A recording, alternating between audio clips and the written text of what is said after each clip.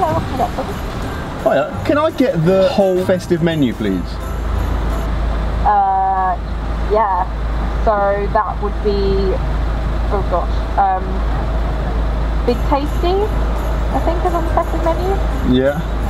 Like literally just every item on it, just hit me. Okay, 1 second.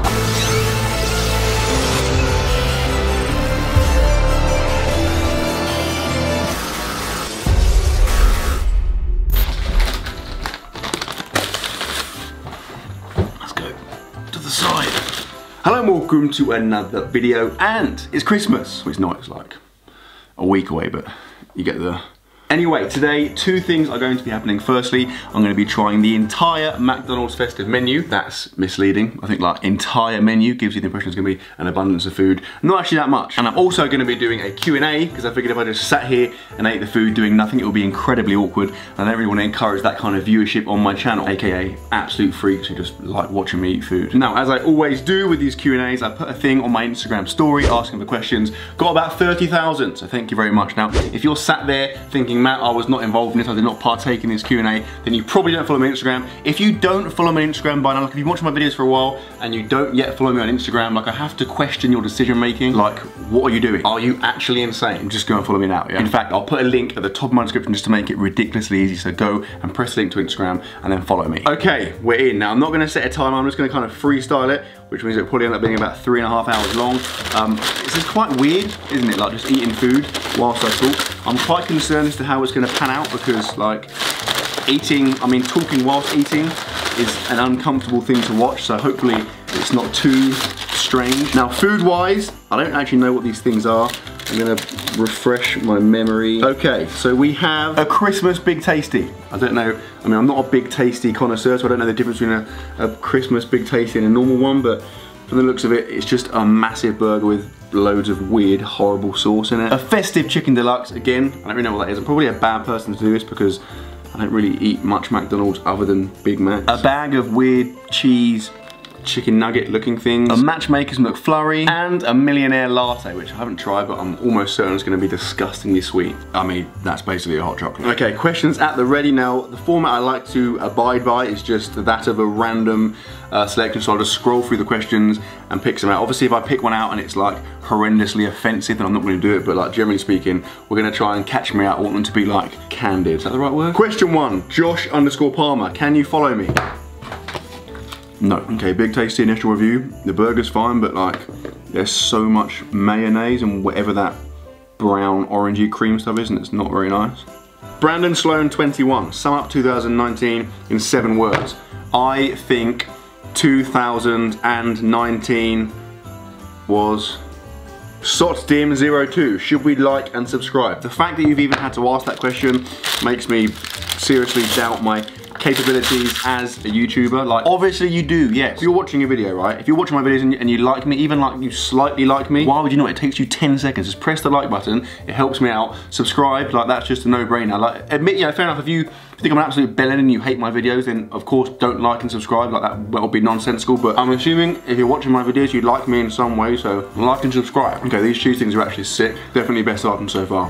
I've got water, by the way, because the only drinks they had are like, the only festive drinks they had are the Millionaire like latte, which is probably the least thirst quenching drink on the planet. It's annoying there's not like a Christmas Fanta or something. Hector MHH, Hector Murr. Questions are getting more serious now. What do you think about Game Changers on Netflix?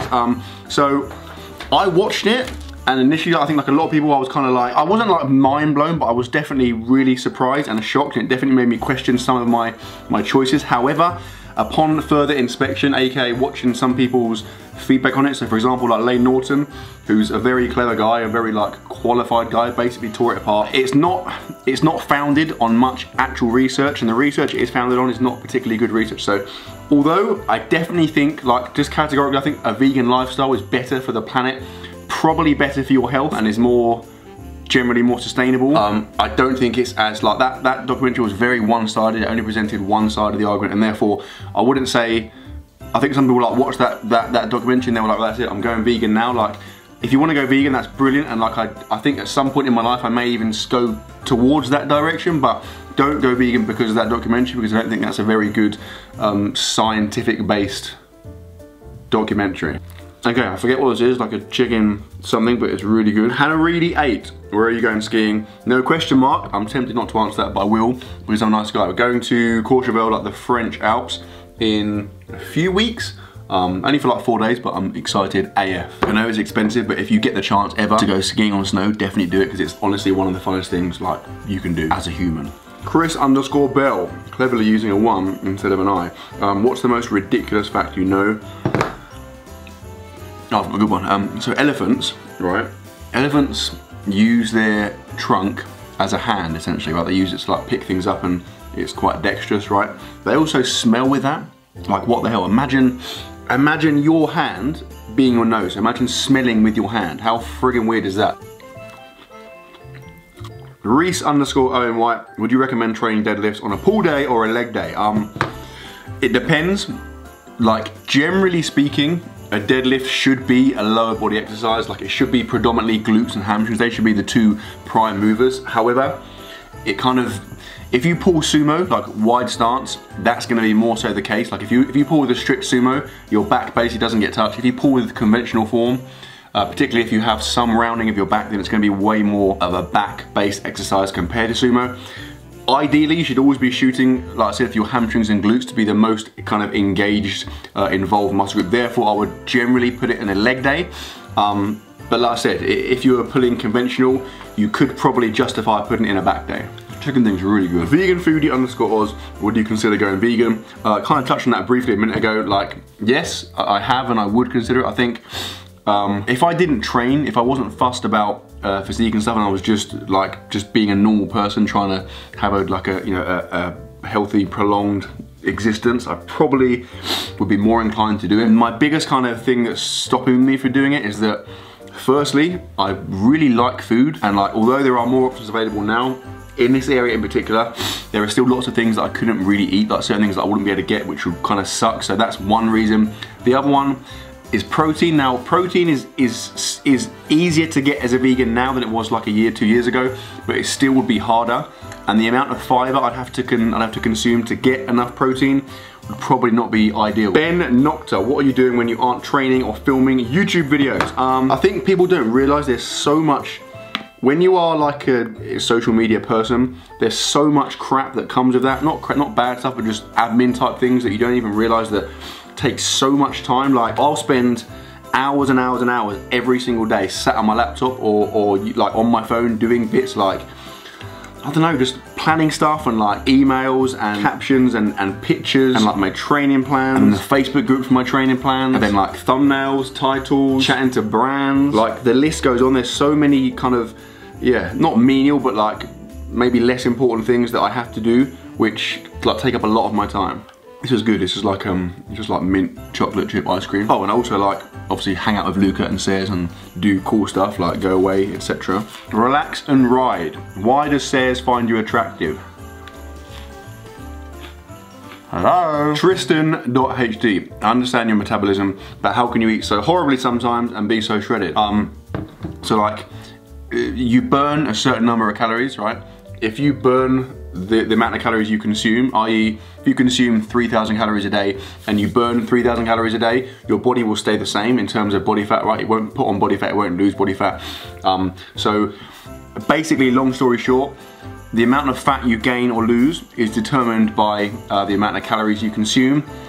Almost entirely. There is an element of macronutrients, i.e. if your protein is too low, that's gonna kind of have like a bit of an impact, but generally speaking, 90% of the equation is just the number of calories you consume. So what that basically means is you can eat crap and still lose fat and build muscle. In fact, there are a plethora of examples of people that have eaten nothing but fast food, like absolute garbage for like months, and at the end of that period they've managed to lose fat, improve their cholesterol, improve their general like health markers. So yeah, that's how I can do it, because I obviously don't consume more calories than I'm burning. With that said, it's definitely not something that I would advocate. You shouldn't eat crap food all the time, because although you might be able to get away with it in the short term, there are no like super long-term studies. There's no study that's analysed people over the course of 30 or 40 years and the impact that has had on their health at that point. And so yeah, like, the best way to approach it is just try and eat relatively healthy don't starve, don't like say, oh, I'm never gonna eat bad food, because that's just kind of setting yourself up to fail. So if you want to eat some crap from time to time, do it, just do it in moderation. That's the key, basically, moderation, right? You can eat McDonald's, just don't eat too much of it. Did I answer the question there? I think, pretty sure I answered the question. The Polish one, what was the worst and best thing about being a PE teacher? I would say the worst thing is like just teaching as a whole, kind of, there's lots of annoying things that come with it. Okay, this is actually horrible, I'm not gonna eat that anymore. Like, I think it's just the case for loads of like public sector jobs nowadays. There's just so many things you spend your time doing that aren't even like linked to the actual job. So like a teacher now will spend so much time filling out stupid forms and like having to write ridiculous things when they're marking, which aren't actually beneficial for anyone, just because it's like a lot of it is like a box ticking exercise. So it's frustrating because you could be a better teacher. You could spend your time much better like doing things that are gonna make you a better teacher rather than doing that stuff, but you have to do it. The best thing, like there were loads of cool things, like particularly being a PE teacher. The PE department I was in was sick, like literally I had so many guys, like people that I worked with that were friggin' awesome people that were so funny. Like the banter was like absolutely top level. Also like with the kids, like particularly the older kids, like the year 11s and sixth formers, like it was so fun. Like yeah, they were just funny kids. This has melted so much. Shay Hayar, is Ross Barkley your long lost twin? Okay, if you're American and you're not familiar with who Ross Barkley is, or I guess if you're not a football fan, we do look quite similar, to be fair. Matt H. Williams, how tall are you? Matt, I am 6'1". That's actually a very frequently asked question. Tom.Orty, how much creatine do you have each day, and do you have a loading phase? Again, people always ask me about creatine. There are so many, I'm gonna try one of it just to kind of confirm that it's bad. Yeah, it's still bad. Okay, there are so many misconceptions about creatine which are predominantly spread by supplement companies, because they obviously want you to use more of it and spend more money on it. You don't need to load it or come off it or do anything with it. You just take 5 grams a day, which is when you buy creatine, you typically get a little tiny scoop in there. That's generally gonna be a 5 gram scoop. So one of those once a day at roughly the same time each day, and that's it. Nuriasa01, what made you support Arsenal, and thoughts on current situation? I guess like my family, my dad made me support Arsenal because we've got lots of Arsenal fans in our family, so that was just kind of like an innate thing. I don't remember not supporting Arsenal. And the current situation, like it sucks, like it's actually depressing. Like the last, I guess 4 or 5 years in particular of being an Arsenal fan have been very sad. But yeah, as of the time of filming this video, it looks like we're gonna get Arteta as manager, so hopefully that's gonna happen. That'll be exciting, and then it's it, onwards and upwards. We friggin' win the quadruple next year. That probably won't happen. Ross Errants, favorite protein from my protein. Good question, Ross. So Clear Whey, I've said it a few times now. I've been drinking protein at least twice a day for like 6 or 7 years, and you get bored of it. You can have the best flavors in the world, but you just, you know, just the act of drinking protein does get very monotonous, particularly if you are bulking and having to eat a lot of calories. For me, there is nothing worse than having to drink a really creamy, thick shake. So Clear Whey, which is their new stuff, is basically completely different. It's still protein, it's still whey protein, but it's just like a drink. It's like Coke or squash or whatever. It's like a normal drink, and therefore it's way easier to drink. It's friggin' nice, and it's just, yeah, it's just a much more enjoyable experience. So for the last, I don't know, a couple of months, that's been my go-to. I've been drinking that twice a day, and I friggin' love it. So link to my protein, top of the description. Go and pick up some Clear Whey. I guarantee you will like it. If you get it and you don't like it, I mean, I'll be amazed. And you're wrong. PS, they currently have like a ridiculous sale on. I checked 10 minutes ago and it was like up to 75% off, so if you're quick, you can pick it up very, very cheap. Jackson, for real, why do you favor sumo deadlift over a regular stance? I hurt my back like a few years ago, and when I pull with a conventional stance, it hurts my back, and when I pull with a sumo stance, it doesn't. Like, sumo stance protects your back. If you're new to deadlifting, if you're just starting out, I would recommend just start using sumo and just get used to it, because it's going to enable you to deadlift a lot more, and ultimately the more deadlift volume you can accumulate over time, the better you're going to get a deadlift. Toto Rovers, what's your opinion on eating healthy versus your diet? So I think, I've said it before, I think people think my diet is worse than it is. Admittedly, my diet is probably worse than the vast majority of people that train and, you know, take their physique seriously. With that said, like this, for example, I don't do this on a daily basis. Like, I'd eat fast food maybe like once a week, maybe twice a week. I do eat like cakes and chocolate and stuff every day, but like I also eat really healthy meals. Again, going back to my metabolism, like because I have a fast metabolism, I can eat more than the average person, right? If the average person eats like chocolate bars every day, the chances are they're gonna get a bit fat. I can do that because I have a lot more calories to play with. Also, the term healthy, like healthy eating is hard to, it doesn't really exist, because ultimately what is healthy and what's unhealthy, you can't say that burger is unhealthy. I mean, it is, right, you can say that, but like what I'm saying is that if you were to eat one of those a day and you had a very fast metabolism, you could still lose fat and build muscle whilst doing that, you know? So yeah, basically what is key here is moderation. I said it earlier on, you can eat bad food as long as you don't eat too much of it. And again, the faster your metabolism is, the more you're gonna get away with. Sam.lows.fitness, are you filming a Q&A because you don't know what else to film? To an extent, yes. Like, I have other videos to make, but I thought like this would be a good one to make. I'm pretty busy this week. Let me just be honest here, right? This goes for me and any other YouTuber. I've said it before. If a YouTuber makes a Q&A, 9 times out of 10 it's because they can't be asked to make another video, right? A Q&A is relatively easy to make. It's just like a good filler video. You know, if someone goes away and they're pushed for time, they might just chuck out a Q&A because it's easy. So to answer your question, yes, to an extent, I'm making a Q&A because I'm busy and this is quite a quick video to make, but also they're fun, right? I think you guys enjoy them. They're good. Like, I've got, over the last like 6 months, an enormous amount of new subscribers, so it's good to like share a bit of my life, you know? Oh my God, all of the chocolate stuff's gone to the bottom. The life of Ye-Unis. That looks, all I'm seeing there is anus, to be honest. Why don't you do more workout focused content with example workouts with sets and reps, exclamation mark, to exacerbate the point. So I don't make purely workout based videos. Well, I do sometimes, I guess, like the Army Fitness one, Those Fitness, that kind of series, that is a purely workout based series, right? But the reason I don't do it, the reason I wouldn't make, for example, chest workout, 2 things, right? Firstly, it's boring, right? Like, there's only so many ways you can train. Like, my sessions generally are exactly the same week on week.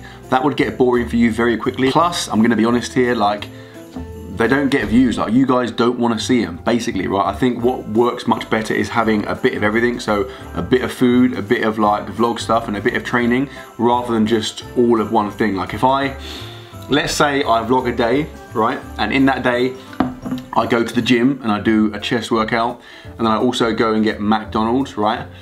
If I can make the exact same video. If I call it chest workout, and then I make it again and I call it 3,000 calories of McDonald's. They're identical videos, but I'm telling you now, the McDonald's title is gonna get 10 times the views. So now, considering that's my job, that's my income, like, what are you gonna do? Like, imagine someone said to you, you're doing your job now, right? You can do exactly the same job, but just tweak one tiny thing that doesn't impact you, and you're gonna earn 10 times as much. Like, you're obviously gonna go for that option, right? Ella Mabel 4, how often do you eat fast food when you're not filming a video? Kind of already answered that. Like, I'd say maybe once, twice a week at most. I'll be honest, if I was not married to Sayers, probably eat it every day because I'm a lazy bum and it's just nice. But Sayers is a very good influence in the fact that she doesn't like eating fast food. She likes eating nice, like, homemade stuff, so that's kind of good because it means that I'm not a disgusting mess. Final question, because I think I've answered quite a lot of questions here. Brendan.Bauman, did the Bulgarian squat program, this is a lot of training based questions, am I right? Did the Bulgarian squat program work for you, and would you recommend it? So in case you are unaware, the Bulgarian squat program is a program where you squat every day. You literally go to the gym and squat every day, like every day. Now, in terms of did it work for me, like, yes, in the sense that my squat got better. The massive downside is that if you start squatting every day, that becomes your norm, right? So firstly, that's quite annoying. Like, squatting every day is not particularly enjoyable. It's not very flexible in terms of going to do things. But also, if you have even a few days off, you regress very quickly, right? If your body gets used to squatting 7 days a week, and then for a couple of weeks you only squat 3 days a week, your squat performance is gonna get worse, right? Because your body is used to that huge amount of volume. So basically, what I'm saying is, if you do start doing that program, you have to keep doing it, because if you stop, your squat's gonna get way worse and it's gonna suck and be depressing.